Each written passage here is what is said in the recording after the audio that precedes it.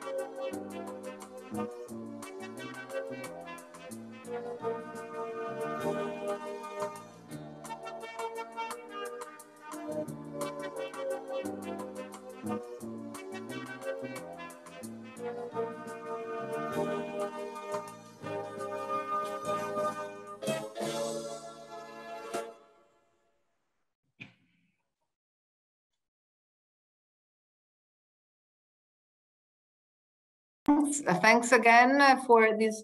The music, Mr. Pescara, reminds me of, the movies of the 50s Milan. It's the typical kind of music that you could hear in movies from the 50s. So I leave the floor to you for your presentation, because it seems that you have been making a lot of efforts on sustainability. And so we would like to hear more about that. Okay, thank you very much. Let me thank you to you, Fabiana, and to the UNIC and to the La Sapienza University as well for inviting me here. And just to say that I'm Alessandro Pescara, and thank you to you all guys for being here. I'm the CEO of Borbonese, that is an historic Italian brand specialized in the creation of accessories. And right now, we are engaged in the accessible luxury segment, as we say. And we were founded in Turin in 1910, so with a really strong heritage. Right now, Borbonese is one of the oldest Italian fashion houses, renowned for its vernissage, or occhio di cornice, as we say. That is a pattern and is more brand the pattern in itself rather than the brand Borbonese itself. And the brand right now continues to attract elegant and cosmopolitan customer thanks to the new codes that make the heritage contemporary, and absolutely, I think, for the new value strategies such as inclusiveness and absolutely sustainability. What I'm going to try to tell you briefly, and hopefully without boring you, is a story of willingness to change. As I was talking before with Fabiana, seeking new values and trying to align with the today's and future consumer needs. When Bourbonese owner called me, knowing very much the brand, because it was founded in my hometown in Turin, as they say, my first question was, what do you want me to do for the corp? My intention was to understand if in their mind there could be a path of a renewal and change. And thankfully, the answer was that we want to reposition the brand and carry it into a new era. Surely, the corp that I found myself facing was like a sleeping beauty for years. I said before, for more than 30 years asleep. And at all costs and really quick, I needed to change that and awake the corp. And I really think that if you want to undertake an epochal change when you are facing with similar realities, I mean, with a great past, great heritage, one of the most important issues is certainly the corporate culture and the value of the brand itself. Luckily, I had the opportunity to choose my team. So people that I personally choose and who helped me in the creation of the evolutionary path that I want to imprint to the brand. And sometimes they make joke of me because I think that one-man show, it's really over right now. And today, more than ever, team is the element that can allow a corporation to create a competitive advantage in the medium long term. And I want to quote you a philosophy that I'm trying to convey to them, and it's Ubuntu. Ubuntu is an ethic ideology coming from sub-Saharan Africa, and it's focused on people's loyalty and mutual relationship. It is an expression that in Bantu language, it means benevolence. It's a rule of life, I mean, respect for the other. And referring to Ubuntu, it used to say, I am because we are. And that's the beginning of the team building process. Ubuntu philosophy exhorts to support and help each other and to become aware not only for the right, but also for the duties. That is very, very important. As I said before, we are right now trying to reach an epochal change that arises from the need of finding feedback through an increasingly and evolver and hopefully and mostly an informed consumer. And for that reason, first of all, I really have to thank you guys and your generation, because only thanks to you, we are really beginning to talk about a big word, evolution. Cultural evolution, value evolution, sustainability in its broadest sense of the term. I mean, products, transparency, ethics, welfare. And thanks to you and your proclamation, we are perhaps succeeding in what past generation have never been able to do in so many years. And it is to give a radical change on the consumer policy. Surely, I think it won't be easy. But a greater awareness of our environment need a first step and a more respectful attitude to the environment that is surrounding us. But coming back to what I was saying about the mission, I think that to pursue our new path for Bourbonese, absolutely together with culture and innovation, I've tried with the team to draft what could be the main pillars of our innovation process. And we found three main areas on which we have to focus on: digitalization, sustainability, and consumer. I cannot talk about digitalization right now because I do not have enough time. So let's focus on sustainability. And surely those three elements that I said before were really silenced in the corp for many years, and somehow we had to be able to refresh or to recreate three elements that are absolutely linked and create link between the modus operandi of the past generation and the new ones. Elements that speak about value, consumption behavior, and a new approach for both the creation of the value and the contents, because contents is going to be very, very important in the future. I could say that our renewal path come firstly from a deep analysis that we had made inside the company, and thinking about who we were, who we are today, and who we would like to be tomorrow in terms of reputation, values, product, and consumer. Obviously, the analysis served us to strengthen the knowledge of ourselves, because without knowing really who we are, any path of change cannot be undertaken with efficiently. One of the output of the analysis was that we really need to get an evolution of our consumer, and absolutely in terms of age. Our product were mostly focused on a baby boomer consumer, and we needed to expand our customer portfolio to talk to a new consumer. But the real challenge was to make the consumer feel that he belongs to our world, and consequently to our brand. As you know, guys, fashion nowadays, more than ever, is a very competitive arena. And marketing and communication are the main elements with which corps has to be focused to win the battle, as well as the product, for sure. But communities and sense of belonging play a fundamental role today in the choice of the consumer.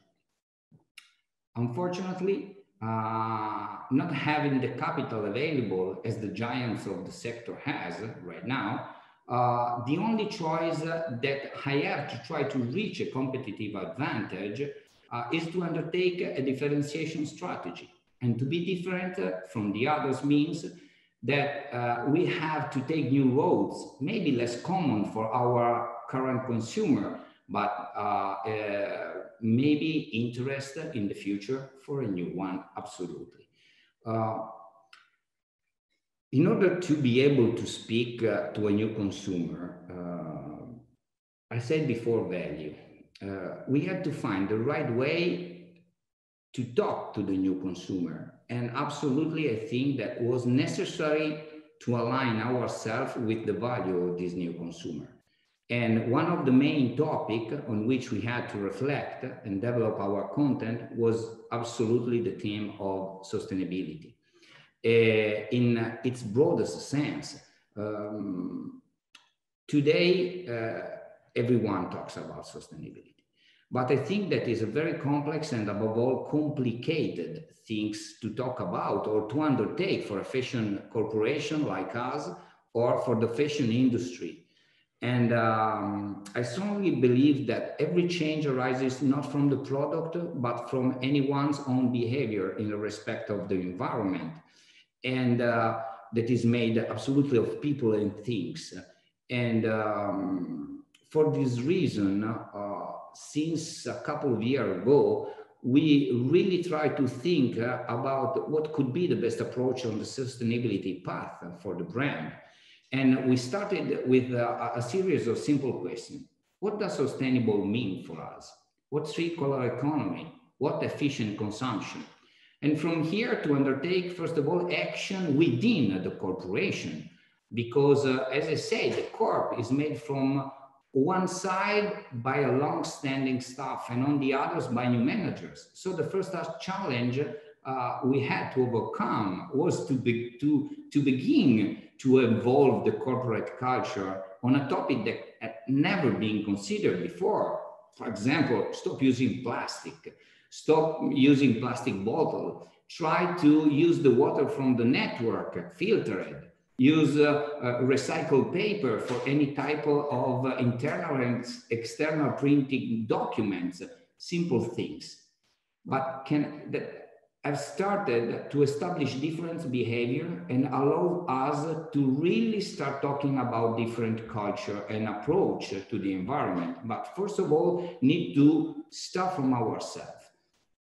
Absolutely. Second, but it's I think the main issues is the product. But if we are talking about the product, we really open an immense theme. The product is made of many parts, different material, different origin. Our positioning on the brand in the affordable luxury segment means that our segment is really price driven. I mean that the price is really fundamental. So it's really important to achieve the right cost of the goods. We work mainly in 3 different types of material: nylon, coated canvas, and leather. Mainly 2, nylon and leather. And we interact with 2 different supply chains, China and Italy. But the question that I try to answer by myself was, what does sustainable mean?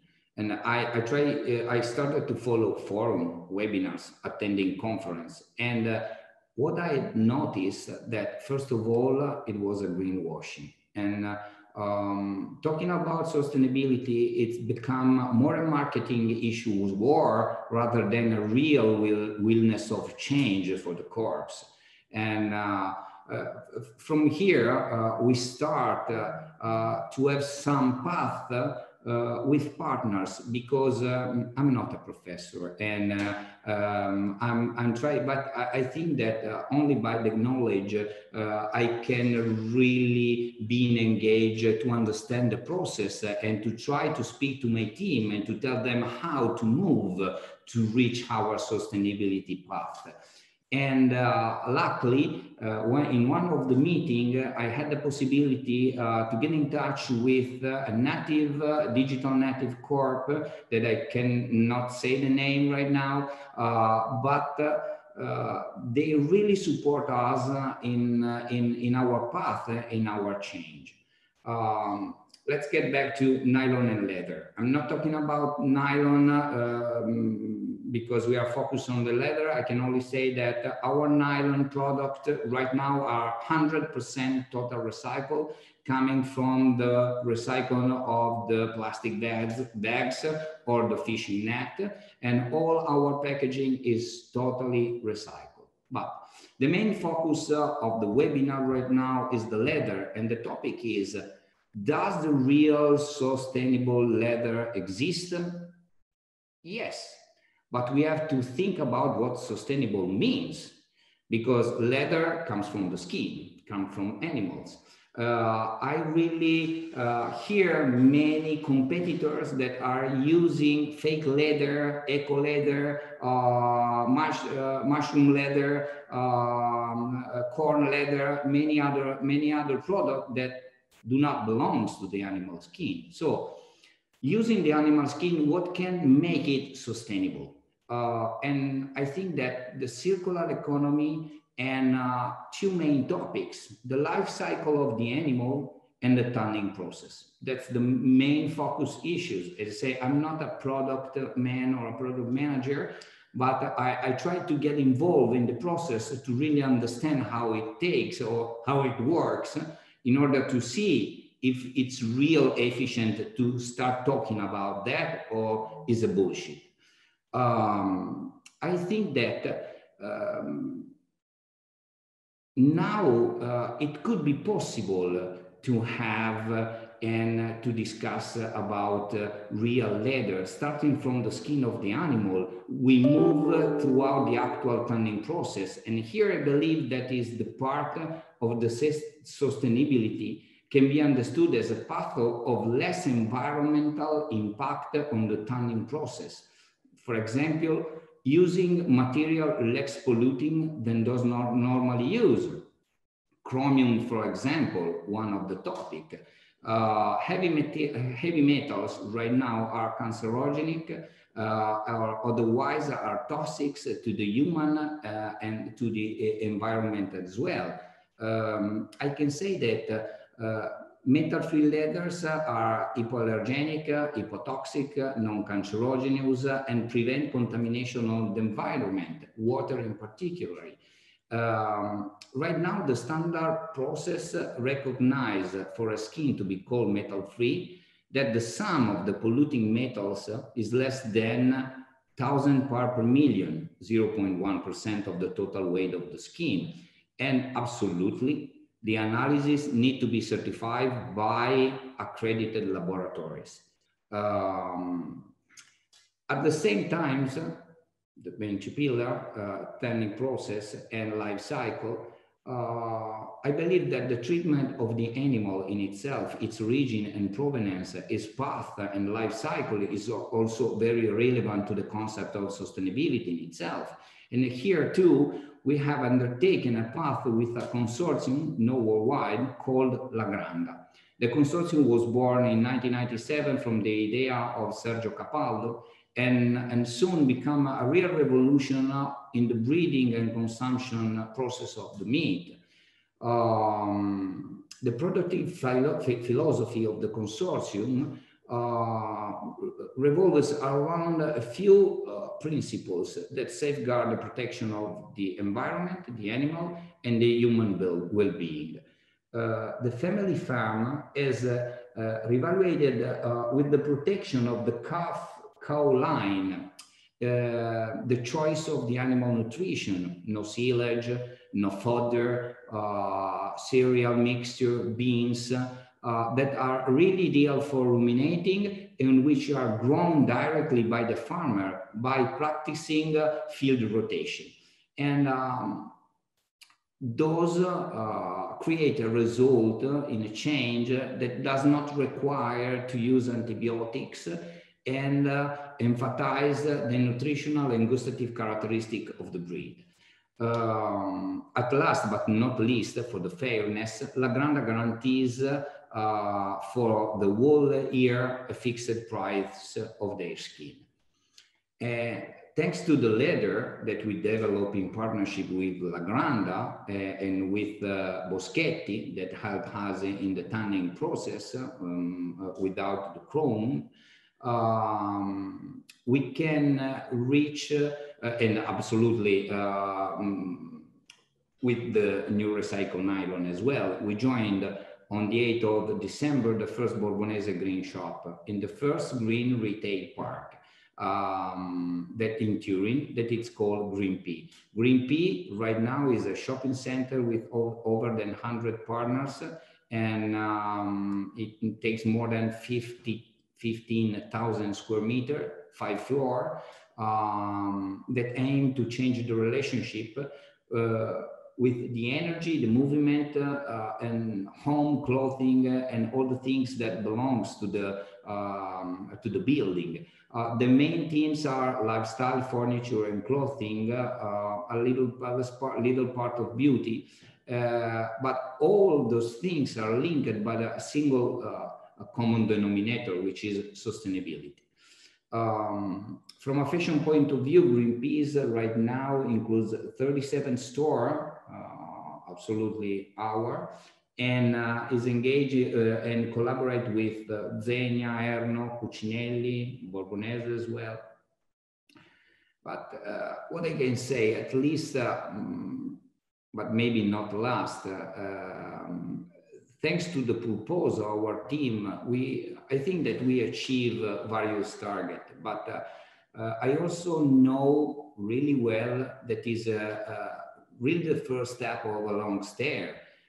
The sustainability path will be absolutely long and hard. And I know that very well, but somehow we had to start if we really want to give to the next generation to live in a better environment. That's my things. That's what I think. And that's something I want to give you briefly and shortly. And that's it. If you... that was very deep,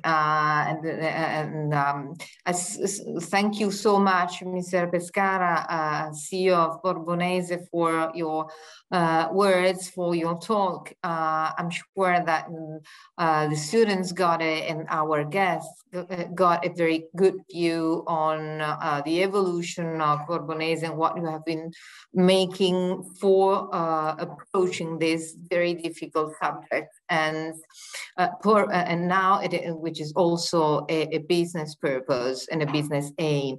We have already one question for you, because I know you have to be, so before I leave the floor for to Professor Romana Andò, I'd like you to answer, if you can, to this question it's coming from Alessandra Biancone, which I would like to know, because she's very active, and I really appreciate her interest in our seminars. And she's asked, in terms of competitors, we know that there are many brands that produce sustainable leather goods. Therefore, my question is, which are the strategies that you have decided to adopt in order to enhance the customer retention? Oh dear, I think you mean redemption. Especially as far as the direct relation and the dialogue with consumer is concerned. So your approach to consumers mostly, because you have actually answered to the first part of the question with your presentation, but the second one is which kind of direct relation you have with the dialogue with the consumers, means clients. It's to me correctly, Fabiana? Yes. Okay. I think that, first of all, we have to be fair and transparent. We are talking about transparency. We are talking about path. We are talking about many things. And absolutely, for sure, the new customer is an evolved customer, and he knows very well the price position, the price for value, what we are talking about, and what we would like to give to the customer is a total transparency of our process. It means that if we are talking about 100% recycle, need to be it. In terms of, I'm going to show you what we are doing. What we are doing is trying to give to the customer the possibility to belong to our brands, and to belong needs to believe, and to believe need to be fair. I'm not a Taliban, so I cannot say my corporation is totally it's totally green. No, because it has to be a bullshit. It's the first step that we started to carry on. We need to discuss with your generation. I don't remember the name of the student, and I'm trying to participate at all these webinars. And I started, I say I, but it's we, because it's our team that is really involved, me as well, because I'm really hands-on on all the project, called Officina Borbonese. Officina Borbonese is aimed to discuss with the people, with young talent, with young generation, in order to understand what is the path that we have to undertake. It means what you would like to have from us. I'm trying to give you the fairness with the QR code from the next spring summer. You can upload the code, and you can land on a web page in which you can really see what we are doing. But I can show you a certificate I can show you the process. It means that I'm going to use the plastic coming from the recycled bottle, and I'm going to show you the certificate of that. But you have to believe me, because it's something that I show. So it could be a lie or not a lie. That's something that we have to talk about, but I think all the industry, in order to let you have the clear answer and not to say, is it a lie or is it true? And on the other side, I can say, I am going to see what can be the process of our supplier. Yes, for sure. I'm going to give them an audit in terms of what? In terms of everything, in terms of people engagement, people employment, welfare, positioning, usage of everything, nutrition for the people of the corporation where they work, job experience. I mean, sustainability is really a matter of multiple points. It's just not only the product in itself. I mean, I'm going to make a product, okay, that is totally recycled. I'm going to sell this totally recycled, I'm green. No, it's not like that. I mean, sustainability is a culture, is a value. So we really and deeply understand what is the process and need to belong about our value. I can say, what is my behavior at home? Am I going to use the recycle waste? I'm doing the right things every day? No. So first of all, I need to start using a correct behavior. But correct behavior means to understand the supply chain, need to understand the product, the production process. But what I'm going to tell to the customer need to be fair. So I'm going to do that. I reach that. I need to do those other things. So the path will be very long, but I would like to open the corp. That is one of the most important things that I have in mind. Right now, unfortunately, we cannot with the COVID, but to let people come inside the corporation to see how we work, how is our process, how we think about sustainability and what we are doing for the sustainability. That's the most important thing. And that's how I would like to talk to the consumer, or better, that's how Borbonese want to talk to the consumer, because we are all together. Hopefully that I have answered to yeah, we have another very short question, and which is Mr. Pescara. It is Dick Valraven, which is our student that we know very well from Holland, actually from Amsterdam. And he's, Dick, I'm sorry, but I will have to change some of your words. In the future, vegetable substitute to leather will have the same properties as animal leather. Will your company use it? How is your opinion about it? Absolutely. I mean, I said before that many of my competitors, are using not leather product instead of the skin leather, but it doesn't mean that they are correct or not. I mean that it's another product that we cannot call leather coming from animal skin.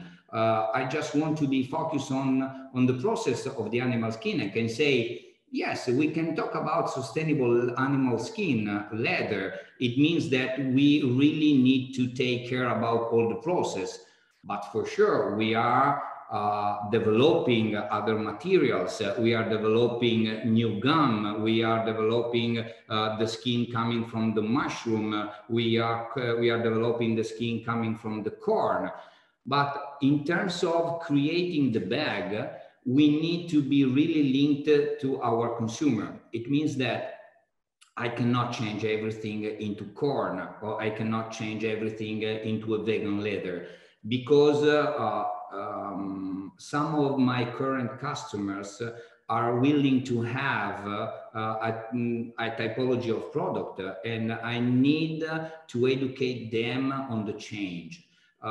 It means that when I'm talking about you guys, it's really easy to discuss about sustainability and what can be the values of sustainability. When I'm talking about a 50 years old consumer, 40 years old, 60 years old consumer, it won't be so easy.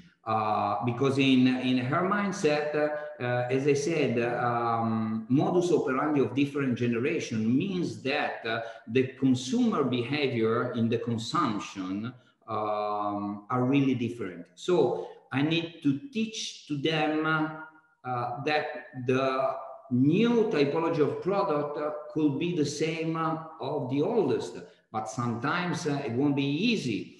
And so on the other side, I need to governate a profit and loss. So I need to be on the line of what I can do and what I cannot do. So that's the real things. For an Asian brand to take this new road and this new change, it means two things. And that's, I want to be really, really clear with you. Or I'm going to invest millions inside the corp and say, okay, I'm not caring about my oldest customer and I'm going to target in a new one. But we have very big obligation, debts, people employed. And so I do not have a fund on my backyards. So I'm family owned. So everything I'm going to invest is carried out from the cost saving. So I really need to take the right things on the right time. That it means that for sure I'm going to use that. But I'm not swearing you that I'm going to do for the whole collection. Right now, think of Dick, I think is the name of the guy. Our collection is, let me say, 100% of the collection. 50% is nylon, 50% is leather. 50% nylon, total recycle. 50% leather, 20% sustainable, 10% metal-free, and the other normal leather. So a little part of the other, I mean, the rest of the 30%, I would like to engage and to develop with new developing materials and try to understand how it can go with the customers.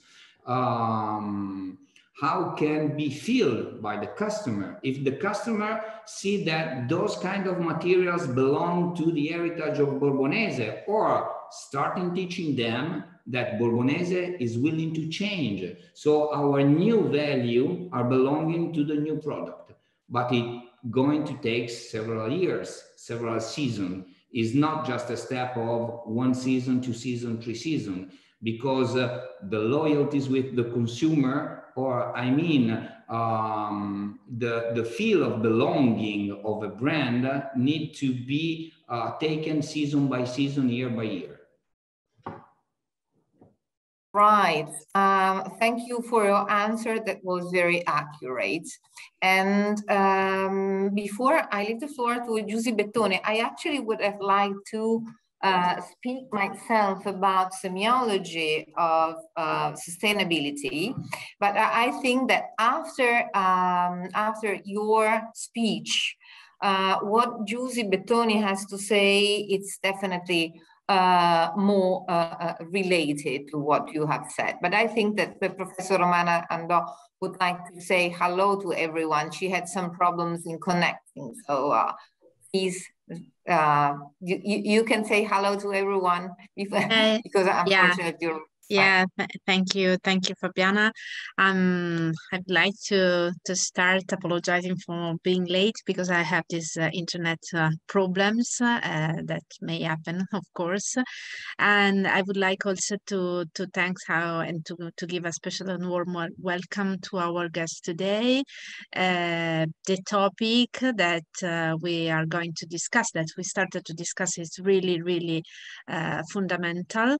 And I can say thank you also to UNIC, Consiglierie Italiane, Il Foglio, and Fabiano Giacomotti for this extraordinary opportunity of dialogue and the opportunity to discover more about sustainability, because I totally agree with Alessandro Pescara. I really appreciate the speech. The sustainability is a key word nowadays, but we have to understand it from multiple perspectives. And as I always said, it is a matter of culture.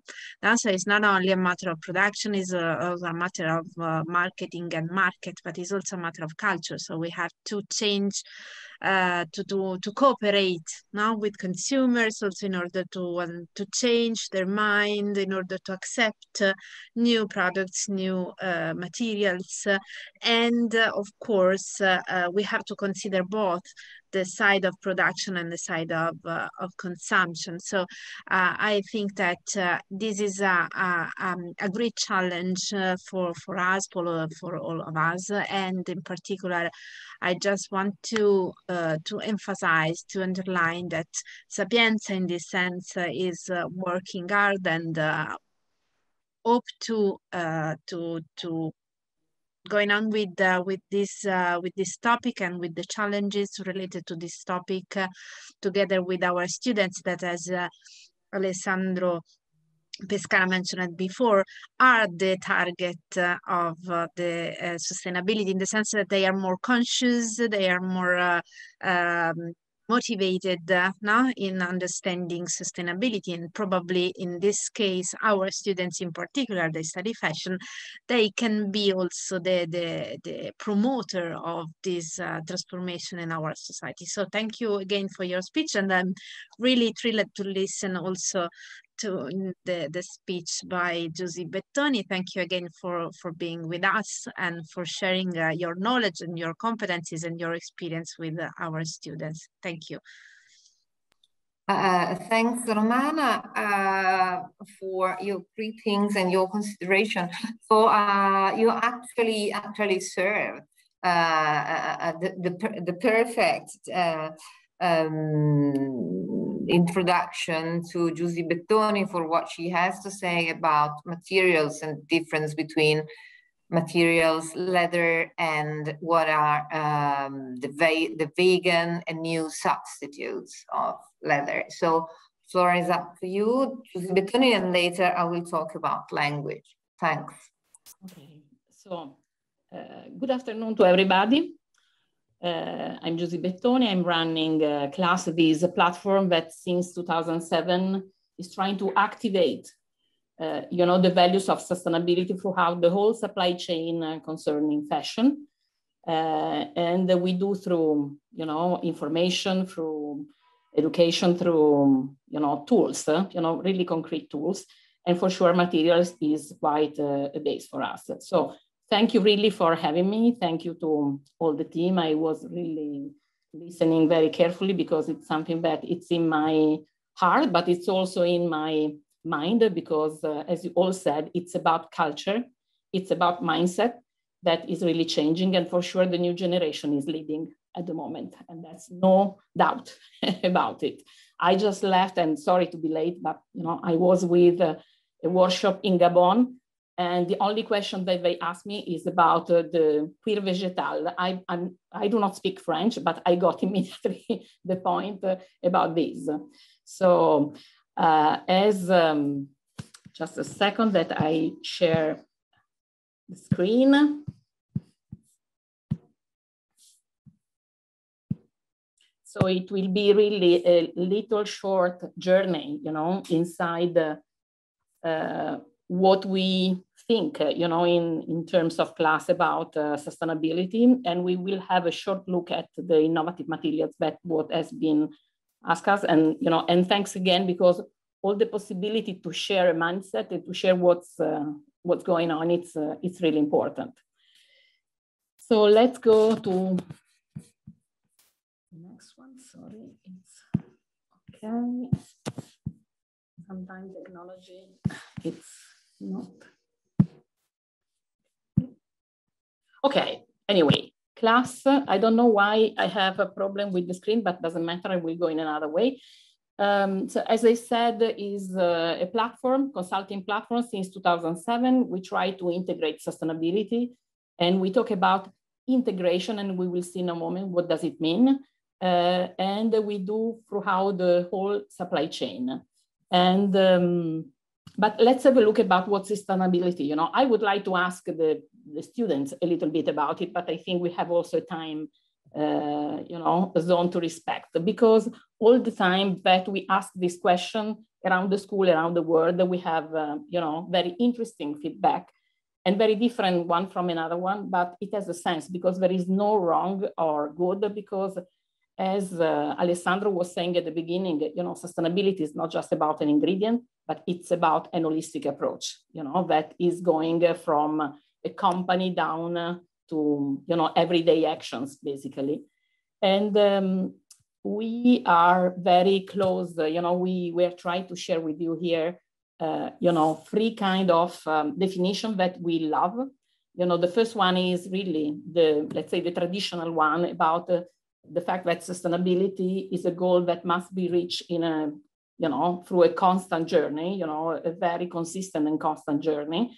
And we need to develop in order to meet the needs of today without compromising, you know, the next need of the new generation. There is a very nice proverb that today I heard at least 10 times for the fact that it's Earth Day, that we do not own the earth that is coming from our ancestor, but you know, we have like a rent from our children. So we have to think in a completely different way when we use it and we use the resource. But the second part that for me is really important, it's the fact that someone like Nike some years ago already said that there is no innovation without sustainability. We cannot innovate if sustainability is not part of it. And that is really going over something that in the perception of sustainability till some time ago, it was looking at sustainability as something that as, you know, was really poor, not good looking, and just expensive. And last but not least, this is something that we really, you know, are supporting. There is no sustainability without measuring its environment and ethical impact. Sustainability of product and processes needs to be properly traced and measured. So the fact that everybody at the moment is talking about sustainability should not take us away, you know, our, let's say, attention from the fact that all the time that we talk about it, we need to, you know, show the evidence about what we say, because if we look at advertising, everything is sustainable, everything is eco-friendly, green, but what does it matter? What does it mean? We have market research where consumers are start to be frustrating because, you know, they do not even believe anymore, you know, about the fact that the product that they buy is really sustainable because there is no evidence about it. But, you know, let's have you know, a look now about what we think is sustainable. So we show at the beginning, you know, 4 dimensions that we need to achieve if we want to be sustainable. And the first dimension for sustainability is design. You know, design because first of all is style. You know, without style, people will never be interested in understanding and in getting and be appealed about a product. And I know that it sounds very obvious, but sometimes it's not. And the second reason, it's even more important because design, the new designer is, you know, inside circular economy, is the one that needs to strategize in order to respect the environment, to respect the people, the ocean, and the animals. So the designer is not just someone that is choosing things, but needs to have a very broad, let's say, vision about you know, the production of this product from an holistic perspective. So design is the first step that we as class think it's, you know, the first value. Second one, and sorry, you know, I do not want to leave behind, but inside of design, we have seen how many design, new generation of design strategy are coming. So zero waste design strategy, and, you know, I don't know, the low impact on water, you know, we have seen really these kind of values arising. Innovation, you know, innovation, it's about technologies for sure, you know, to create and produce materials and products that are based on responsibly and circular economy values. But these, it's a part of the innovation, because on top of these, we have also new business models, and we know how strong they are becoming. Rent, swap, resell, re-commerce, you know. I do not have the slide with me here today because, you know, it's taking a little bit of time to do, you know, going through analysis, but it's very clear that, for example, the reselling part is becoming higher than the fast fashion, and there are numbers to show it. And we can see by, you know, Alessandro was talking about the different ages.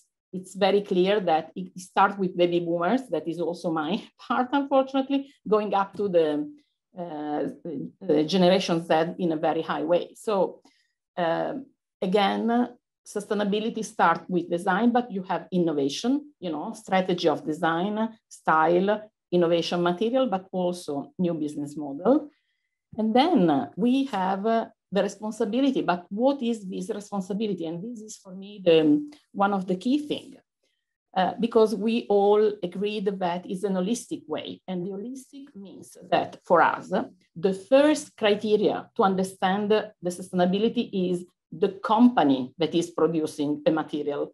You know, it's not possible to think about a sustainable, you know, product if the company has not a sustainable strategies, or vice versa. You know, it's not possible to have sustainable products if the company does not allow it. So first thing that we tell to everybody about responsibility, have a look at how the company is behaving, which is the vision that they have, the production approach, the ethical approach, you know, to workers and people.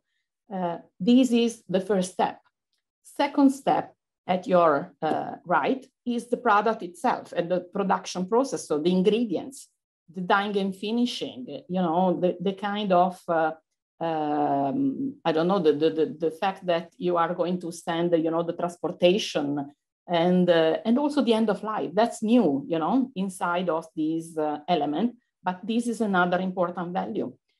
In the center, you see other dimensions that are not coming from the market, but have already come from the consumer. That's why I'm into the fact that, you know, the mindset and the culture change, because in the market, we never have talked about transparency till 5-6 years ago.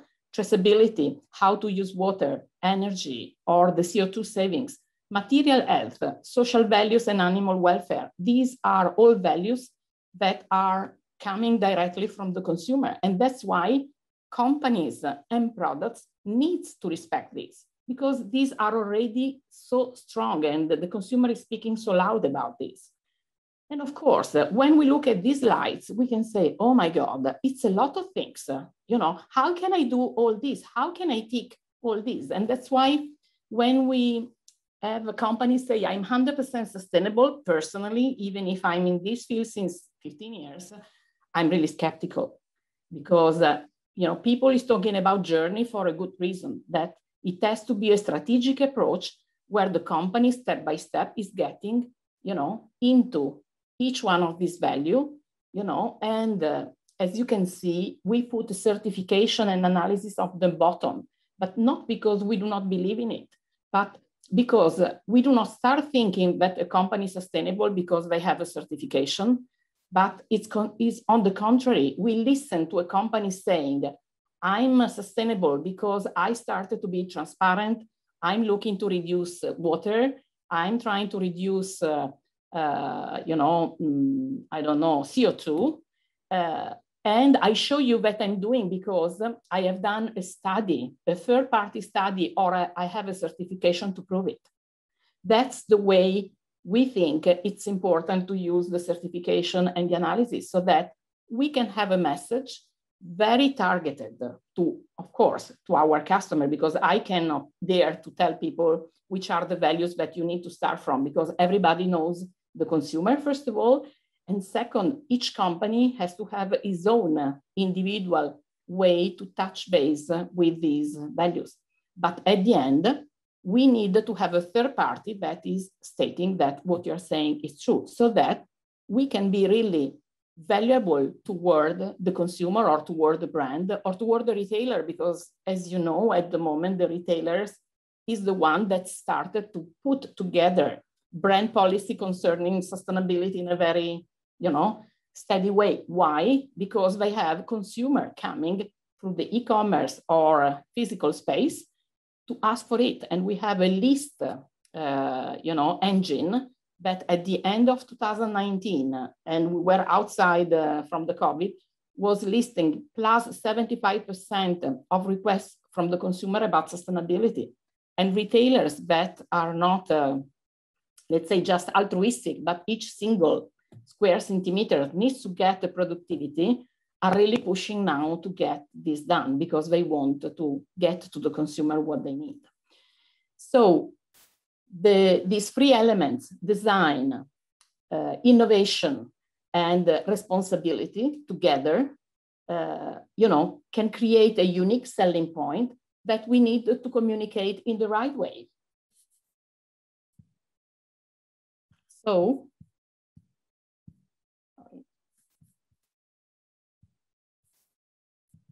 and here is just a little bit, the jungle of the certification at company level, at product level, and also the new generation of values. The only way to be out of the jungle is to understand which kind of strategy you want to pursue, and to say, I want to be something organic, I want to do something, about traceability, whatever, and immediately you reduce this kind of, certification, because there are special certification and analysis that is responding to the values. There is not something that is good for everything and everybody.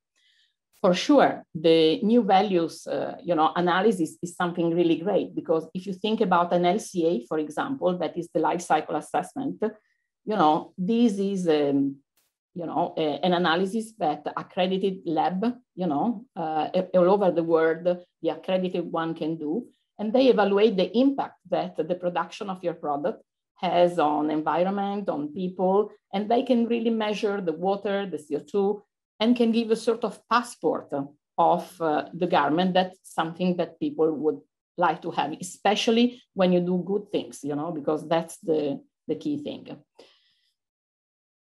And just to share with you, at class, we have 3 categories of material that we normally share. We start with natural and organics, where the material are not just natural and organics, but we ask, following the criteria that I was sharing before, we are looking to materials that has a background. We know the company, all the suppliers, the end of life, how they make it. So we can give an informed picture about each single material, not to tell people which is the best, because that's not our choice, but it's the brand, the retailer, or the producer that needs to find the one that is corresponding. From a technical perspective, from a look and the touch, we go back to the fact that all the values need to go together. But now we have added also this impact that is so important, because it needs to be simple, and and we go back, Fabiana, to the semantic as well. We will talk in a moment about how it's important also how to communicate.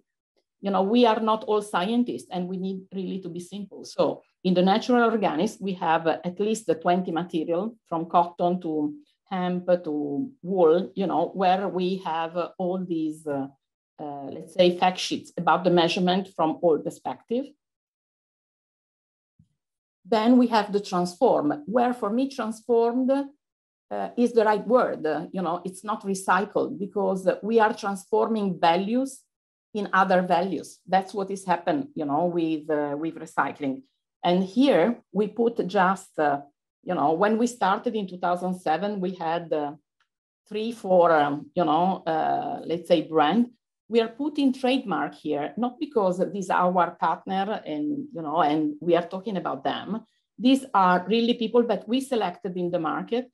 And there is a big trend that I really like, that is to put trade brand name to fiber and to special material, but not like in the 90s, you know, where you have this brand like Gore-Tex or Lycra, for example, where this brand was corresponding to the quality of the material, you know. Now these brands are representing the story making, how they did this. So Ecotech is done with pre-consumer, you know, leftover, and they show to you, you know, which is the impact, how much they've done a life cycle assessment, and they tell you how much water they're saving, how much energy they're saving, the fact that it's 80% recycle and 20% natural material and not vice versa, because it happens many times. And for example, in the polyamide, you have recycled polyamide that are recycled back to textile, and some others are recycled back to plastic, because the energy to recycle back a nylon is taking more energy than to go back to a plastic instead of the textile. So each single brand will tell you his history, you know, about how we made it, you know, and which are the characteristics that is so fundamental for people that need to take choices. And at class, we do this kind of, you know, very easy way to look at them, each one of them. And just to share with you, you know, a little bit, which are the value of recycling, because, you know, when you talk about recycled polyester, we do not know anything about the value behind it, you know, and we have put 7 key points where that it helps you to identify really the value behind it. So how you sort it, the type of raw material, if it's natural, it's man-made or synthetic, it changed completely. The quality of the raw materials, if it's pre or post-consumer. And this is so important for the traceability and the transparency. It's fundamental. The type of the process, are you recycling in a mechanical way or in a chemical one? You can understand how it's important. The type of machine, you know, that you use are changing completely the performance of the material. The percentage of recycled content. We have so many people talking about recycling, and maybe it's just the 10%, and the rest is the virgin material. So it's really, and then the company know-how, because apart from the technical, you know, machines and so on, it's how the kind of savoir-faire, you know, the know-how of the company that can change completely the value that you're going to deliver. And going to the innovative materials, that is the third category, it's about innovative materials. And the innovative materials are, you know, now we have 4 kinds of categories. New generation of polymers, bio-based materials, so materials that are coming from something that is natural-based, biofabricated, that it's about, for example, the collagen, you know, raw material, and the man-made fiber, so coming from something natural, but with a very specific process. And, you know, you said, and I would like to introduce the matter here, you know, we can have leather, sustainable leather, but not, you know, vegetable, you know, vegan leather. And I would like to point out for us at class, what does it mean? You know, for us, we are looking at leather when it's a bioproduct. So it's basically a material that is wasted and that need for the circular economy values to need to be recuperated and processed. But we are really, really strong in getting how people is doing this process, because there are so many people that is doing leather around the world. And this is for me it's terrible, you know, for someone that is doing leather, processing leather and doing all the dyeing and finishing and, you know, in a certain way with all the transparency. There are really leather producers that knows exactly where the leather are coming from, who has, you know, tanned it. And they are so keen about the people that is processing in the company. So to take care about all the key things that we are asking also to normal materials, because health, transparency, you know, animal welfare, it's important for everybody and needs to be also for this. But when we say leather, unfortunately, we are talking about something that all over the world is strictly completely different. And we know that in Italy, this has a different meaning. Of course, we cannot talk for all each Italian company, but for sure laws and approach about the luxury, for example, industry, we know that we can have all the traceability. Alessandro was talking about these values before, but we need, as companies to be more clear in communicating them, because it's not just about leather, because again, leather is the more ancient material in the world, I think, of the human being. But the leather that is produced and sold sometime, to consumer is the #1 circular economy product, because nobody will never, waste a product done in such a good way that can last forever, for example, because it's good. But this at the moment sometimes is taken into a, let's say in a context that is not his own one. So as I'm saying to the people that is doing materials recycled or innovative or natural, to be more specific with the communication and to talk more about the company, how the company is treating, which is the strategy and how they develop the values. I'm talking also about the leather, because unfortunately, for some strange reason that I still need to understand, and I'm really happy that we have a bio-based material, and we are going to share some of the most recent one. But I think we cannot keep saying that one will be able to substitute the others. It depends what you are talking about. If it's a leather, generally leather that is even does not have any kind of background, or if you are talking to something really very specific. So here I'm sharing with you some of the material that has been in the communication a lot. And I'm always very positive about innovations, because innovations is the thing that is able to create, if it's responsible, okay? So responsible innovation, that's what we say at class.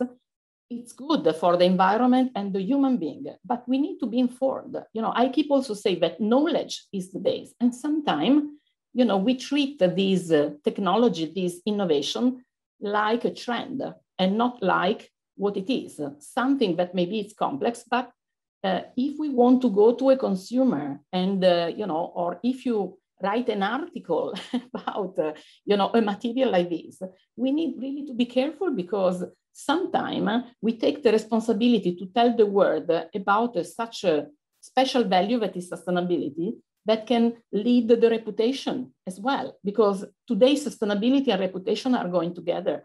We have seen what happened with Volkswagen some years ago, when they did these,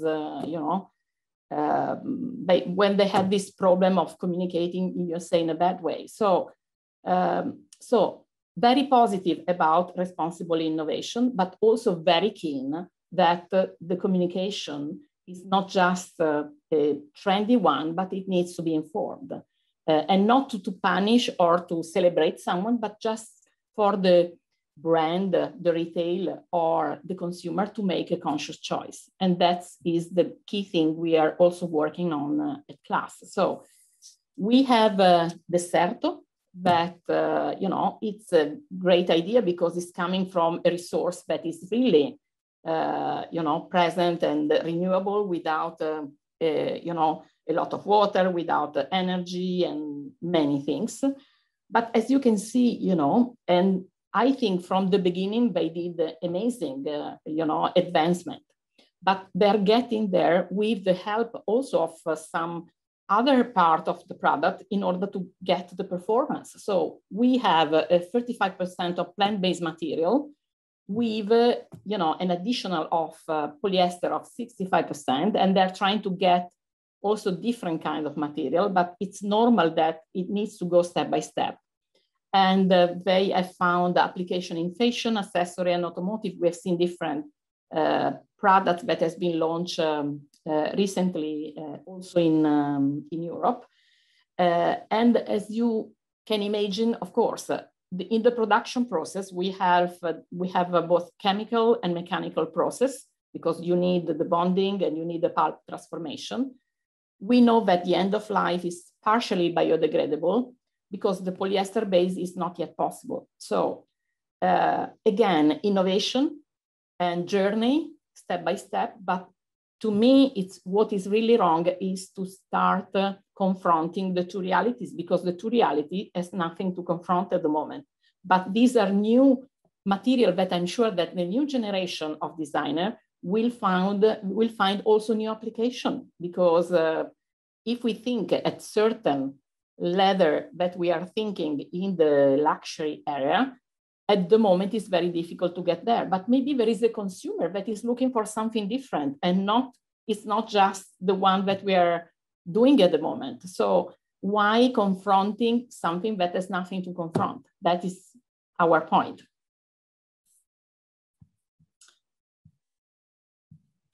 Let's talk about Milo, Bold Threads, American company. I think, you know, it's something that is going on since more or less 15 years, you know, and Milo has been engineered with mycelium, that it's part of the nature, you know, it's a material that is coming from the ground, you know, next to the trees. And Milo is the really trademark of Bold Threads for this material. And now they just launched another brand that is called Unleather. You know, that is the radical act of choosing products made sustainably, you know, that is going over the animal and synthetic based material. It's a completely new thing. And here we are in the innovation that is getting step by step toward the market. So we are, if not in the experiment, it's a little bit more, but as you will see, just a second, because as I told you, you know, also the business model of this material is completely different. For example, you know, they have done this strategy of production that is using European tanning partner, very reliable ones, together with the producer of mycelium partner. We do not have yet the end of life, and the market introduction is just by the Milo consortium, about the brand that you have seen in the market recently with the launch, you know, about Adidas and Stella McCartney at least. So it's clear that they are into, you know, understanding how to go and what to do, but how we can think again about a substitution. You know, that's where, you know, it's difficult to look at. But for sure, we have new ammunition in our gun in order to get over and to get new possibility of production in a different way. So we have seen the Adidas shoe that is made from Milo. And so they have reinterpreted their basic product with this material that is made by really different you know, consistent material. And we are really curious to know a little bit more about the end of life, how to treat it. That's something that will, I think, be shared. I will have some conversation with them also soon, because it's a brand new thing. But, you know, the way people is talking, it looks like that tomorrow everything will be done with this material. And we know it's not possible, not today. And Stella McCartney, you know, where they have done, you know, with Milo together with recycled nylon, about these new handcraft panels, you know, with the scuba. And we are waiting to understand a little bit more how to take care, which are the key characteristics, and how to get to the next level. And then we have the microworks and fine mycelium that is about Hermes, that everybody has seen the launch. And this company, you know, that has been, I think, in the market since 20 years, more or less. This is the kind of, you know, experiment and step-by-step innovation implementation.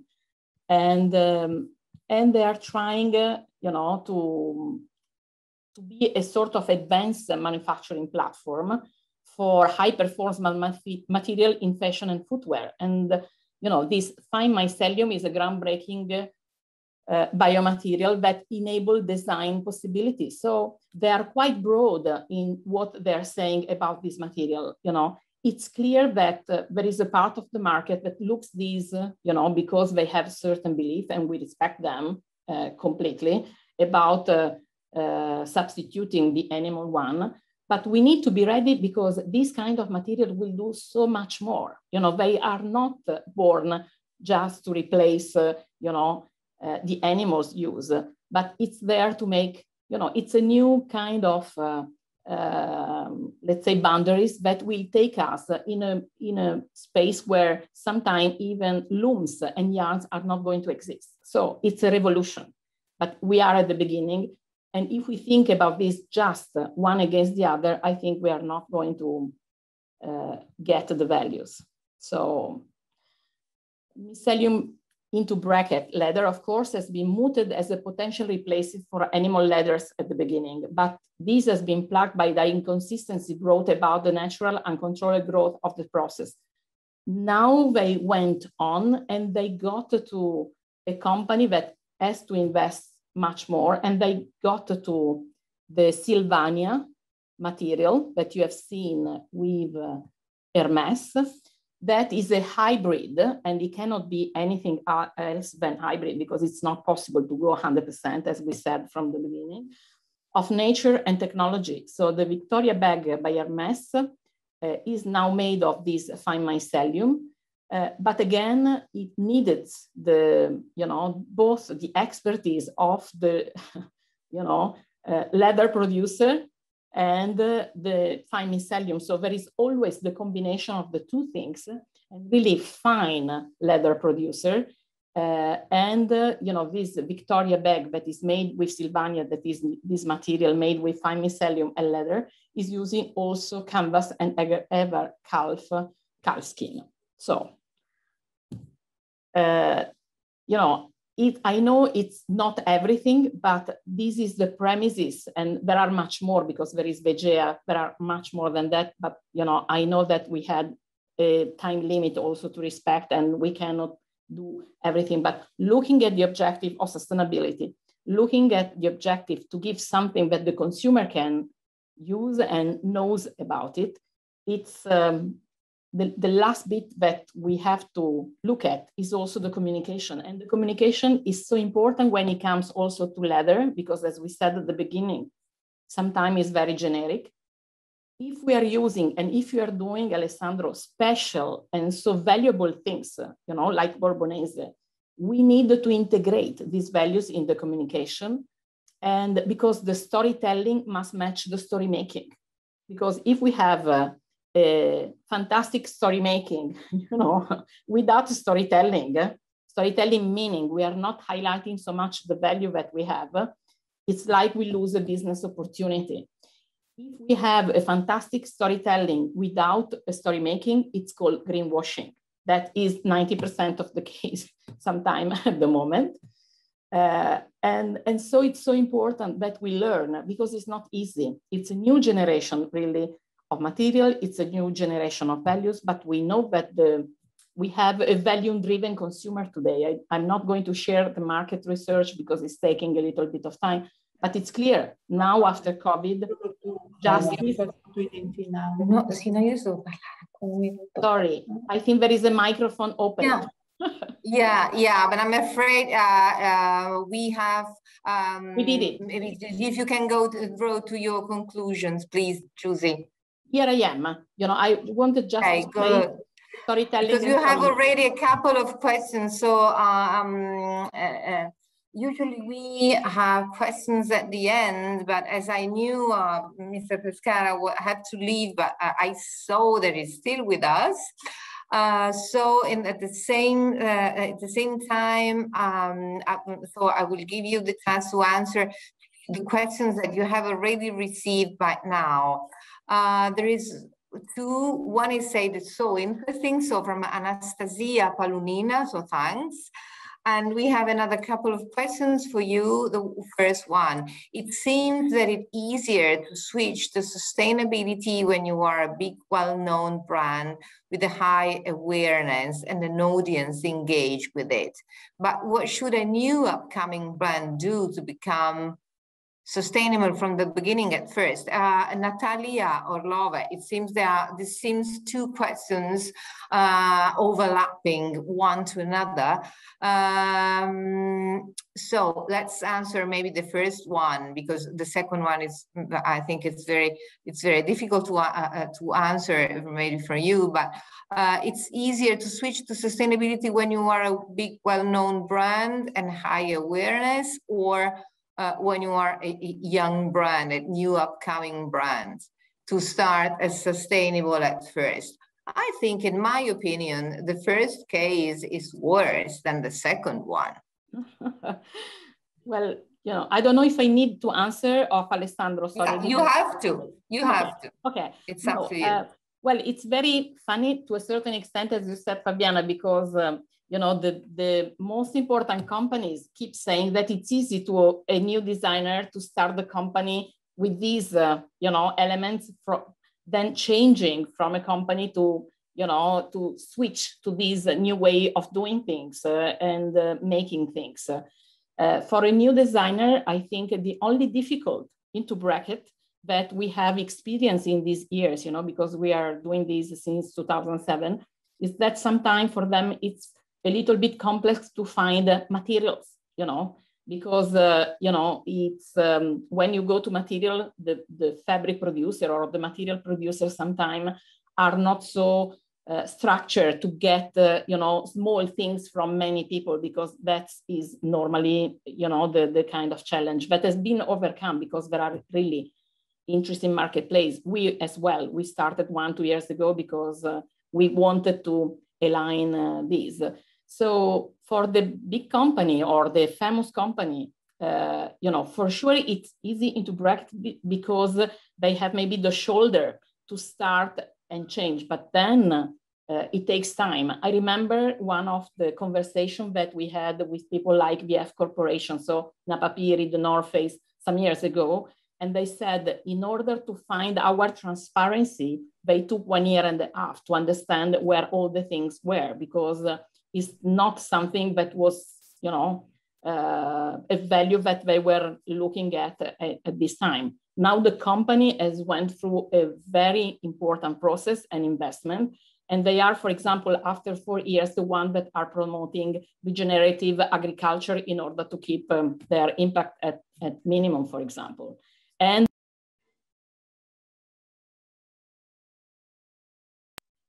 they did it for doing the new boots that they presented last September. So a new way to look at leather as well. Okay, right. Now you have another questions. What about durability of these materials, especially in shoe? How long do they, or are they supposed to last?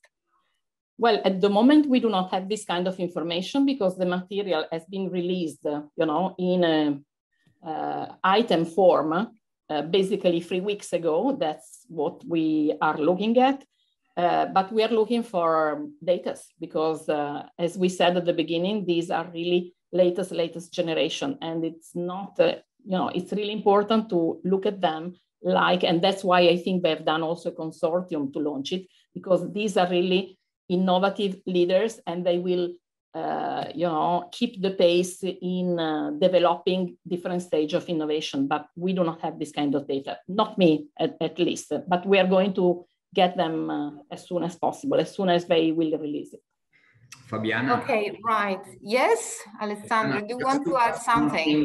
Something on Giusy, as she said before, that answering the question about is going to be harder from a big corpo or a new one. I just can say that mostly the consumer behavior is very important, because how you are cool, how fast you are cool, how fast it's going to be easy to change into a new typology of product. I mean, if I'm going to change my product totally into a green one, yes, for sure, it's going to take time for the whole process because we are a little bit bigger than others. But I cannot achieve the target in itself because my consumer do not have the mindset, because I do not have the aspirationality or the coolness. I'm not cool enough for that. That means that sometimes many brands such as Hermes, Louis Vuitton, the luxury system, let me say Off-White, Virgil Abloh, they are going to just design one product. They can do whatever they want because it's a community. And it's mostly easier for them to discuss because they have reliabilities, and the coolness of the brand sometimes accept many things and the changes in itself. Sometimes for others that are not so cool enough for the people or for some typology of consumer is going to take a little bit longer time. That means that when new designer is going to approach something, I think that rather the product is going to be important, all the process, all the mindset, the communication, and the idea in itself. Then the managing of the materials can be recycled, 0.5% recycled, not recycled, but I think that the coolness in fashion is very important. And that's something that I have to say, because I recognize every day that. And if I'm going to talk to my consumer, the willingness of change, sometimes they don't want to change, and then don't really care anything about recycle, about green or whatever. So it's really the behavior of the consumer that need to be educated in this typology of things. Thank you so much. That it was Giusy Bettoni that was saying smart tagging is for sure one of the solutions. You know, I've been making a big inquiry in the first issue of Il Foglio della Moda, which is this in the supplements, the insert, the monthly insert of the daily Il Foglio.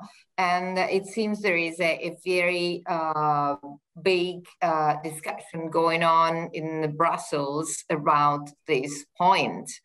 So I'm afraid there will be a lot of lobbying and a lot of advocacy for fast fashion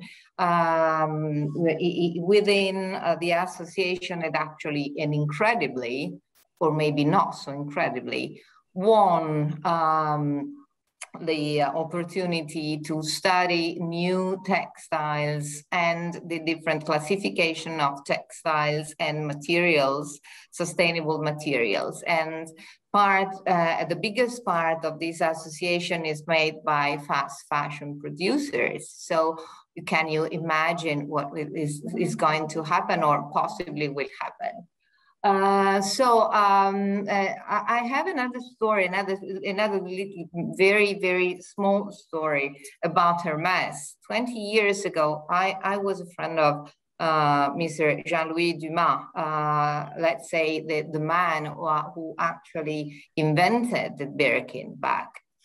And he decided to approach rubber leather. Maybe you are too young to remember the rubber leather, but many of us remember. You remember the one that I see that Giusy Bettoni is nodding, so she say, okay, right, I remember, you know, this kind of bubble gum bags.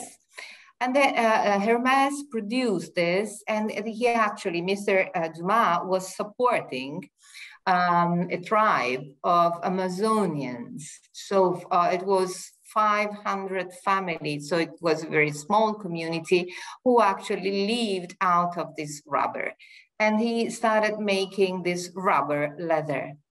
He launched a Birkin and a Kelly bag made in rubber, and that was treated like leather, like real leather, but unfortunately needed a little bit of maintenance. Unfortunately, most of these of Hermes consumers refuse to approach this kind of rubber, leather, of whatever you should have called it or would have called it. So he had to leave the tribe by himself. And another friend of mine decided to substitute Mr. Dumas. And the story went on for a very long time until it was the end of everything, because this rubber leather had no fortune. Actually, the man who decided to support, again, this tribe is now the president of the Soccer Italian League. So it's an incredible story. But, you know, there was a completely different approach to what could be thought as sustainable 20 years ago. So I could see that coming, and there is that's the reason why I will talk to you just for a very few minutes about this, what I called these words of sustainability.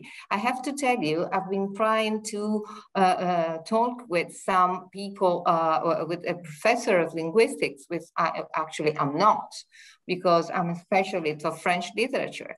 But it seems that our semiologists or people dealing, or professor of linguistics, actually didn't have time or interest in developing what is, I think it's incredibly important. That means the linguistics and the lexicon of sustainability. So I'll do it myself, going back to what I don't know if you can see that. Sorry, I'm not very good at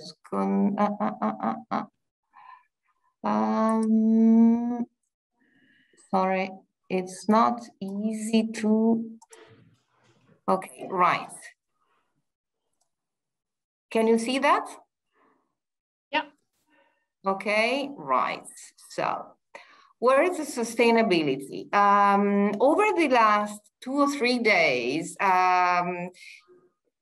on the upcoming Earth Day, there was, as you can see, a lot of articles, and I received so many press releases about sustainability that I couldn't believe it.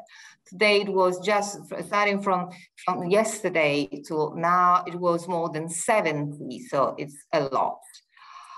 So, glossary, anyone? This is just what I've found in 3 days out of, and this is just nouns. So Earth Day, Mother Nature, action, alternative energy, atmosphere, benefit, bioenergy. But you can, I'm sure you can't believe it, but when I was young, the notion, we were actually grown up out of plastic, I'm afraid.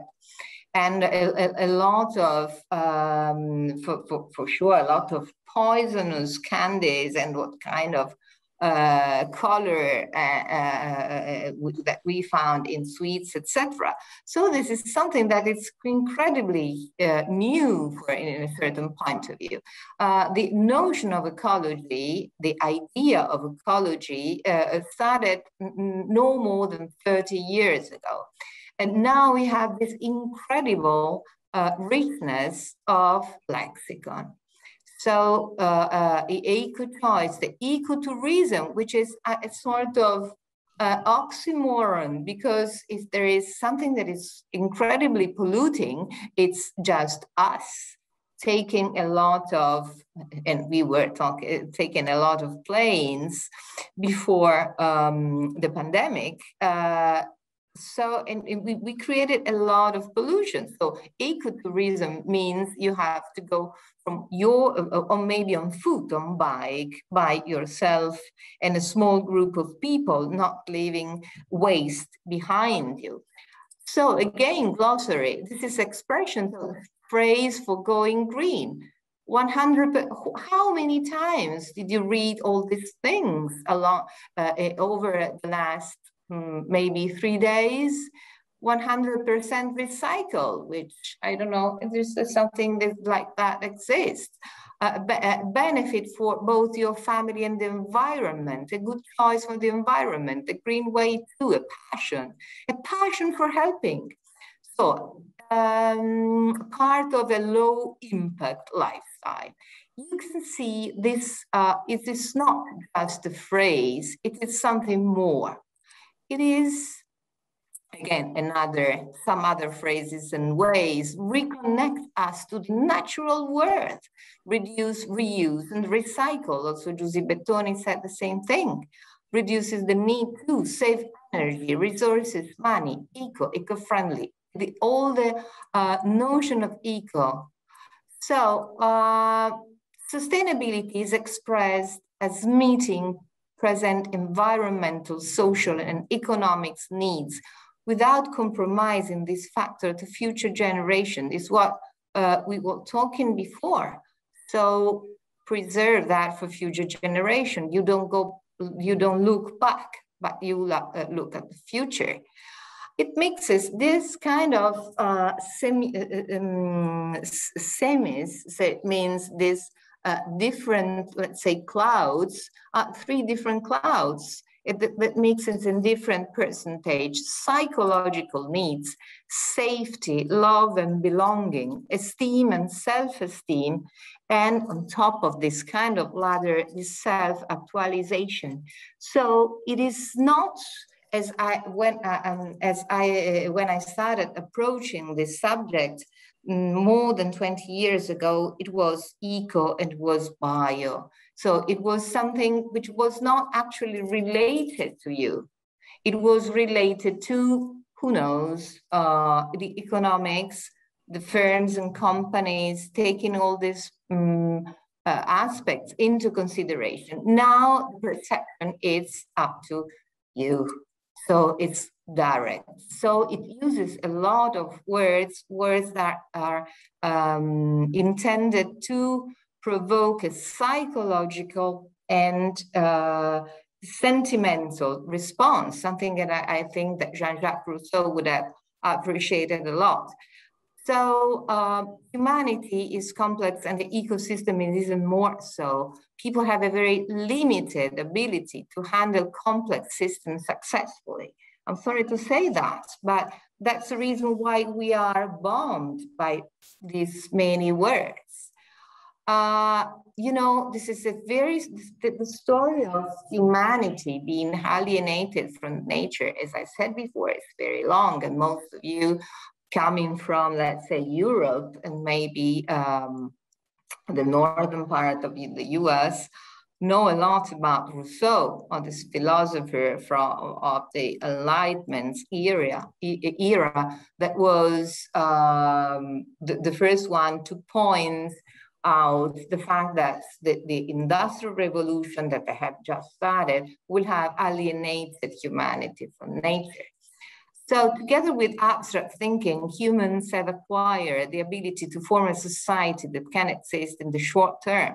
So we, it's what I was saying before, we see all the evolution of this approach. It is something that is related to also to short times and, let's say, very precise times combined with economical issues and obviously in our times, health and security issues like a pandemic. We have been thrilled and incredibly interested by this kind of language and communication by the fact that we are living in very special times. So giving as a sustainability priority, meeting these basic needs appears to be a major challenge now, which was not maybe before. Now we can proceed to what is the sign value of a brand in relation to the natural environments in society. Now it's paramount to the development of CSR, so corporate social responsibility. I've been working with a couple of funds and financial research companies. They have told me straight that if you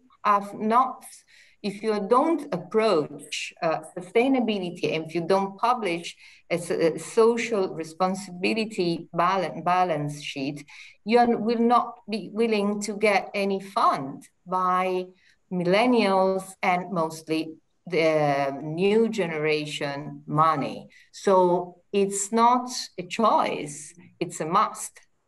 If you are a company trying to get money, you have to be, and you have to marry this kind of language. So I would like to very easily, because we are very late, it was extremely interesting what we have been talking about today, the kind of language that you have. Sustainable, for those of you who come from Europe or maybe have studied Latin, sustainable is very linked. In a sort of way, it's very old because it's a word that comes from the 13th century. And it's a very old word, but it is also a very new one because we haven't been confronted with sustainability till I think a couple of years ago. Before it was not sustainable, it was eco.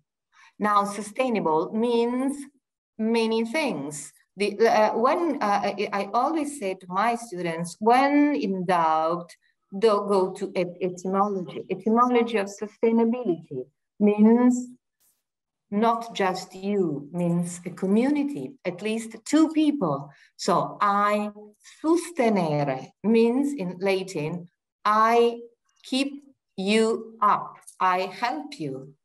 So it's not just me, it's again, this idea of community.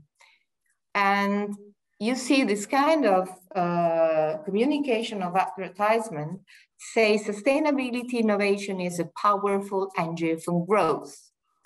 You don't have, you see, it's Nike because obviously you see the logo. But it combines the fact that energy and growth and the evolution must be sustainable. The fact that no one says now that you have to buy something. You are marrying a universe of values. And this is clear even when you are not actually marrying anything like, the famous conscious and exclusive, more sustainable fashion. Most sustainable fashion, this was a very, I'm sure that you have got in touch with this story. It was launched more than 10 years ago, and some issues really have arisen around the Swedish retail giant H&M, including the controversies of the diffusion line, the conscious collections, only being a minuscule percentage of H&M's total stock.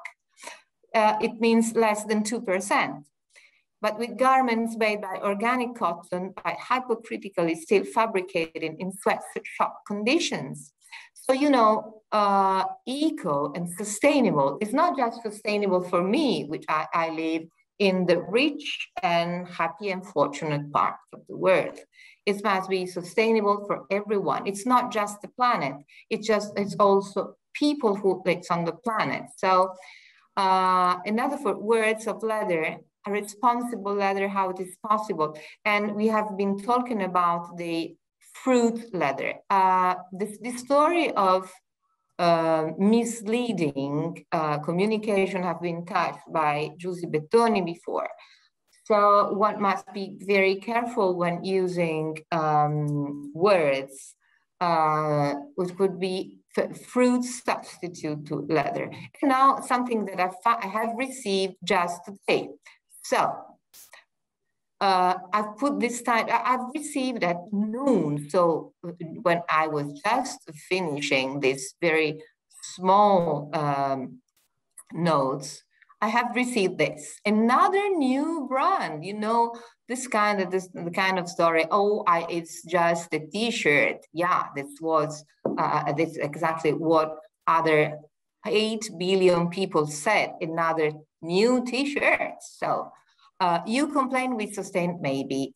This is a new brand who actually sent me a press release this morning saying about all this beautiful storytelling about one of the boys who was actually fired by the bank where he was working.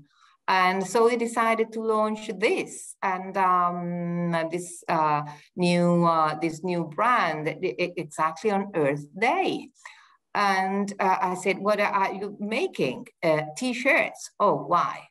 And it's T-shirts and other products made out of recycled nylon and recycled polyester. And I say, okay, right, you are another one coming from the ECONYL story. And they said, okay, right. You know, when you say you complain, we sustain, look at the picture, how it is worked. So maybe you have this idea that the T-shirt maybe could be sustainable, as we said. But even if I'm not such a technical expert, but a little bit I am, and I said, I called the PR and I said, are the jeans they are wearing, the denim they are wearing, sustainable? She didn't answer.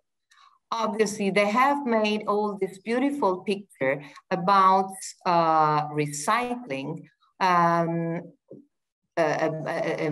what could be recycling, but it's obviously not, because they are referring this, like most of the firms, or most of the fashion companies, they are referring to this. This is the place. I know the people are a very interesting, a very big family. This is Aquafil. This is the plant of Aquafil between Brescia and Trento in the northern side of Italy. Most of what you see as ECONYL and eco-nylon comes from here. This is all the nets, all the fishing nets, they amass and they get throughout the world, everywhere. They pay people to go into the sea, mostly in the southern part of Asia, where a lot of nets or fish nets are abandoned in the sea.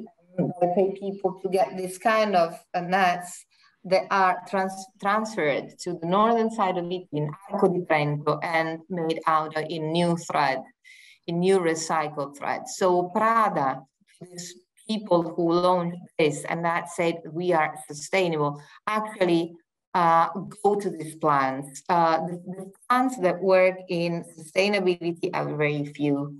And it's really very difficult to understand what the percentage, because again, there is no tagging, there is no idea. So you get a lot of storytelling.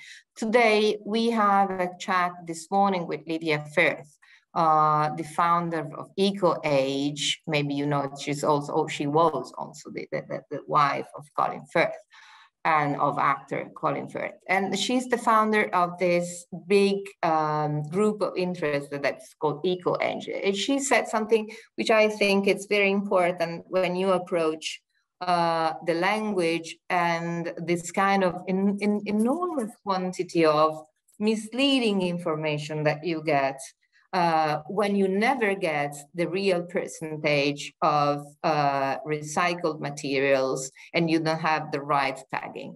There is a small and very useful step. Our 30 wears EcoAge campaign. Before buying something, ask yourself if you will wear it a minimum of 30 times. If the answer is yes, buy it. But you will be surprised how many times the answer is no.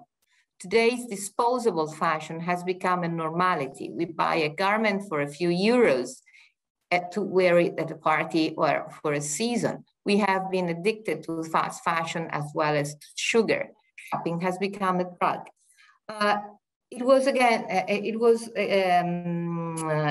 the end of my inquiry. At the end of what companies are making, of the effort they are making, you know, it's a story of offer, of demand and offer.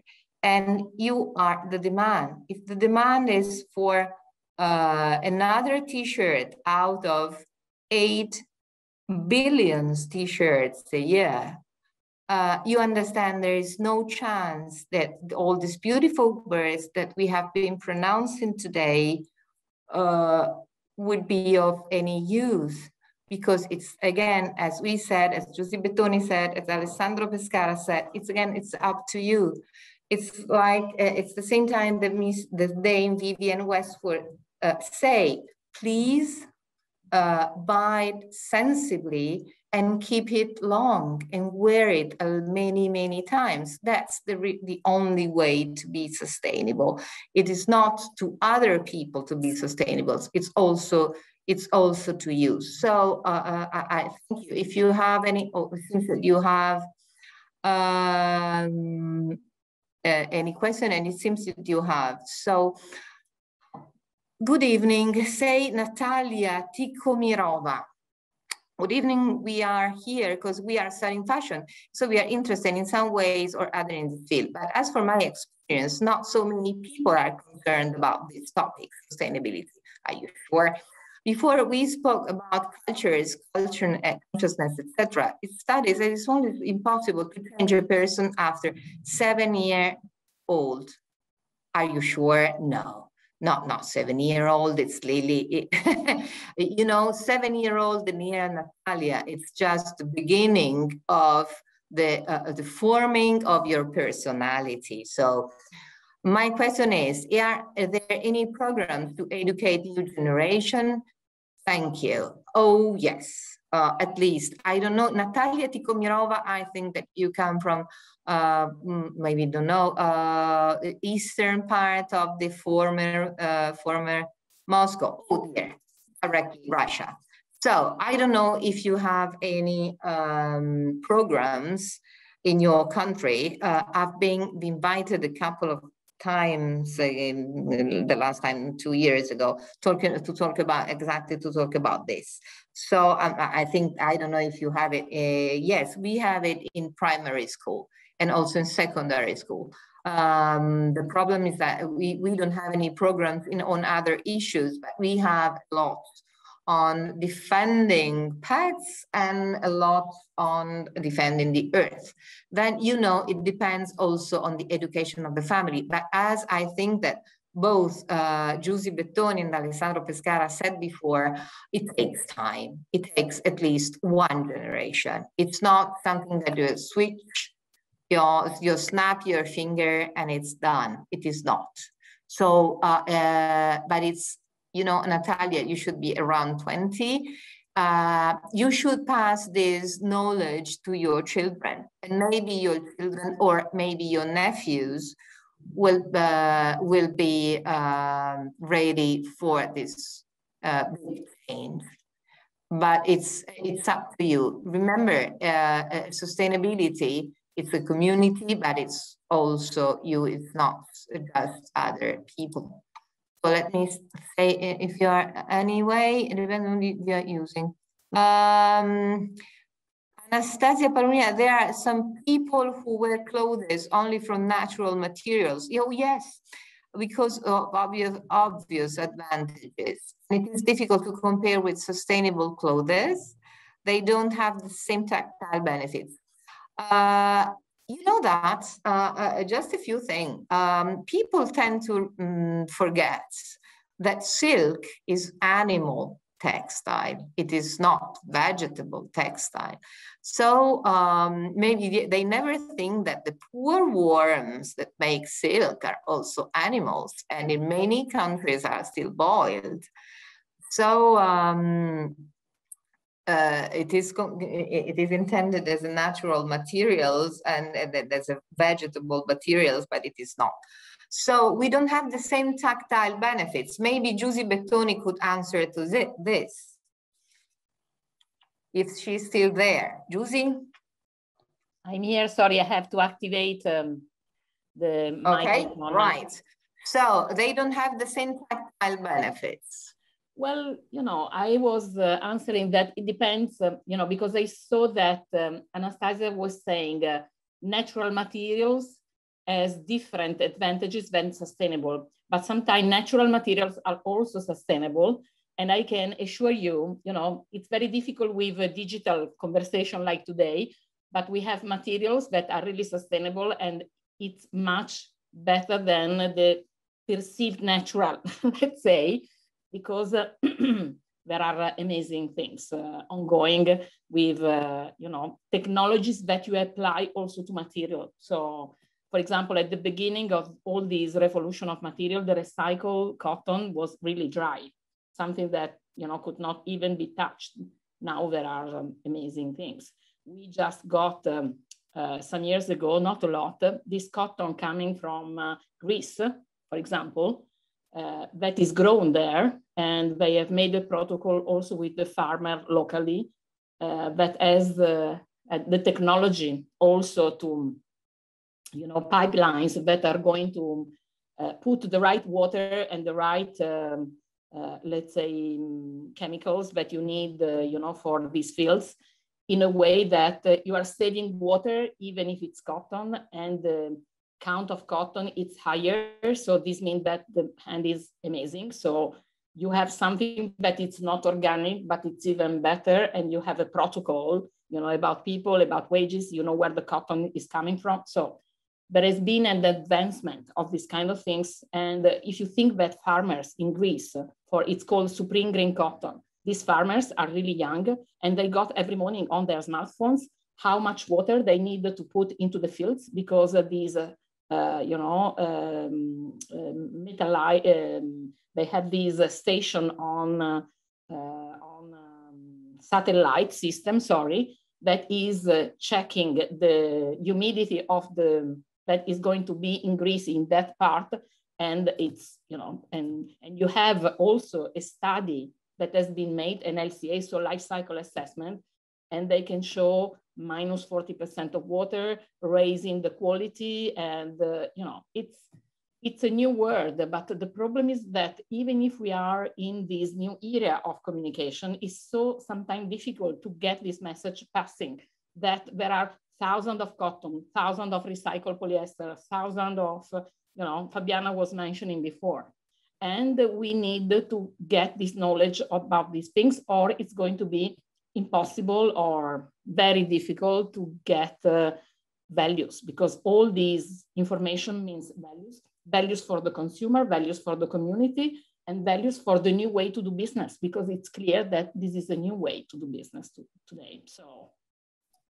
Thank you, Giusy. I think we are actually at the end of this very intense 2 hours that we spent together. So I'd like to ask Fulvia Bacchi to draw the conclusions, and to Romananda to draw the conclusion, and then we will say goodbye to the next one. Oh, next one will be on a cinema, actually. So I think, and I hope, cross fingers, that my friends Massimo Cantini Parrini, who have been nominated for Best Costume for Pinocchio, will won. So we will see in 3 days, and I hope that we will have him and another people who actually work in cinema with leather and other materials will be with us on next appointment. So I leave the floor to Fulvia for saying goodbye and draw the conclusion. Thank you. Sorry, very few words to thank our speakers. It has been a very interesting seminar, and thank you to the students who follow us. And I want to say this is a so important topic. If you have any question, you can write to UNIC to have more information, even on behalf of Giusy. I think you are at your disposal Thanks, and see you very soon. We have maybe Romana has something to say also for. No, just to thank you very much for this intense seminar. It was really, really rich and full of stimuli. So I hope that our students may take advantage of these and they start and they continue the conversation on this topic with our guest today, and in general with UNIC and Fabiana Giaconotti, who organized the seminar. So thank you very much for this. Thank you, and I'd like to say goodbye to Alessandro Pescara, Giusy Bettoni, Romana Andò, and everyone. Thank you for staying with us. Goodbye. Bye-bye. Bye.